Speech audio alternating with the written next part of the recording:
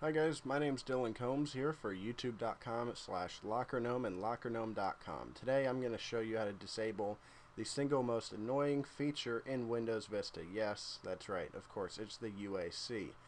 UAC is basically that feature that every time you open an application it comes up and says you got to click yes and make sure you give it privileges, and it's sometimes you just want to turn that off. If you're a more advanced user, you just want that off. But they don't make it easy to do. They really hide the off button for that. So I'm going to show you two ways to do this. The first way, we're going to go ahead and start by clicking on the start bubble and choosing control panel.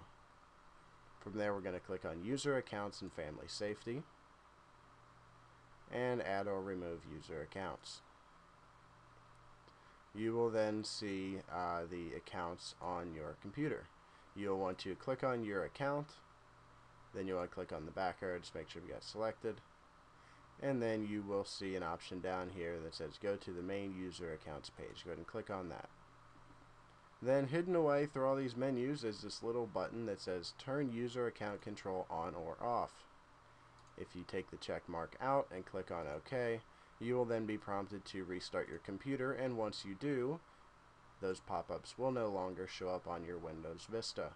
Now here's another quick way to do this. It's a little bit faster and a little bit geekier for those that are comfortable with going into MS Config. So just go ahead and open up the start bubble and launch MS Config by typing MS Config in the search bar and hitting enter. Once you're in there, click on the Tools option.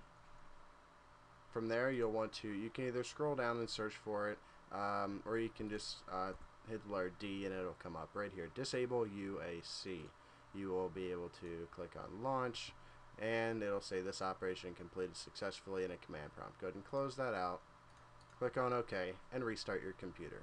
So there's two quick ways to disable UAC. Thanks for watching. I'll see you in the next one.